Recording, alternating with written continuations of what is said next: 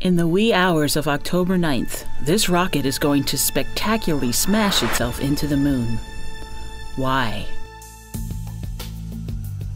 Water. Water is the gold of outer space. It tells us about the possibility of life on distant planets and moons, as well as the evolution of life on our planet. There is increasing evidence of water on the moon. Orbiting spacecraft seem to have identified strong signatures of hydrogen, which is the H in H2O. So now it's time to go to the surface to confirm the findings. And that's exactly what LCROSS will do on October 9th. The spent Centaur rocket that launched LCROSS and LRO into space will impact the moon, sending out a large visible debris cloud.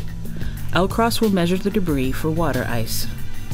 And so it'll be a 2,300 kilogram school bus impacting at about twice the speed of a bullet, about 2.5 kilometers per second, so it's about 5,600 miles per hour, or a little bit more than a ton of TNT explosive. So this question comes up, are you going to damage the moon? It's about 1 million times less impact than an eyelash falling to the floor of a 747 from a passenger.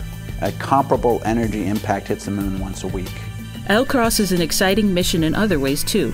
Not only is it a very inexpensive and quick mission in space terms, but it also relies on citizen scientists. We think the ejecta cloud will be magnitude 5 or so brightness, and that is very observable with a 10-inch telescope with good weather. And so we definitely have a campaign with a worldwide amateur astronomy team to observe the impact, actually. And we are calling on those amateurs to bring their data into our data set, but that will be delivered then ultimately to a publicly available site, so all those observations, including our observations and the professional observations, are accessible by everybody. So it's trying to, again, get as many eyes as possible from every possible vantage point on this thing. And what are the possibilities if water is confirmed on the moon? Water is a key component for the colonization of space. Also, water is an incredible resource, and it costs about $10,000 per pound to lift into low Earth orbit. If we can find water on the moon, we can use it as a resource.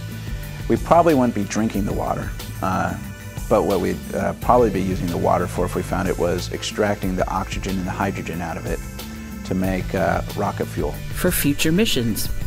But not only will the moon's water help us in the future, it can also help us understand our past. Understanding the source of water on the moon helps us actually understand the evolution of the entire inner solar system. So stay tuned, or tune in yourself, to see what LCROSS discovers.